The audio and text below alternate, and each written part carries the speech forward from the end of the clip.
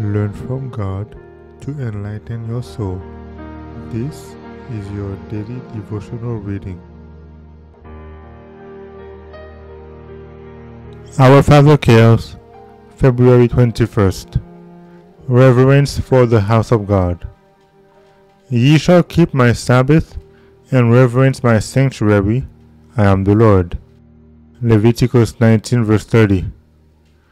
God is high and holy, and to the humble, believing soul, his house on earth, the place where his people meet for worship, is as the gate of heaven. The song of praise, the words spoken by Christ's ministers, are God's appointed agencies to prepare a people for the church above, for the loftier worship.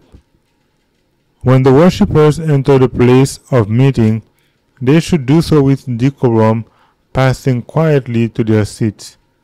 Common talking, whispering, and laughing should not be permitted in the house of worship, either before or after the service.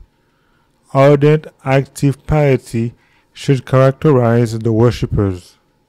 If some have to wait a few minutes before the meeting begins, let them maintain a true spirit of devotion by silent meditation, keeping the heart uplifted to God in prayer, that the service may be of special benefit to their own hearts and lead to the conviction and conversion of other souls.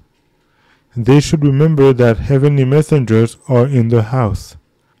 We all lose much sweet communion with God by our restlessness, by not encouraging moments of reflection and prayer. Elevate the standard of Christianity in the minds of your children. Help them to weave Jesus into their experience. Teach them to have the highest reverence for the house of God, and to understand that when they enter the Lord's house, it should be with hearts that are softened and subdued by such thoughts as these: God is here, this is his house. I must have pure thoughts and holiest motives. This is the place where God meets with and blesses his people. Parents should not only teach, but command their children to enter the sanctuary with sobriety and reverence. Practice reverence until it becomes a part of yourself. Our Father Cares, February 21st.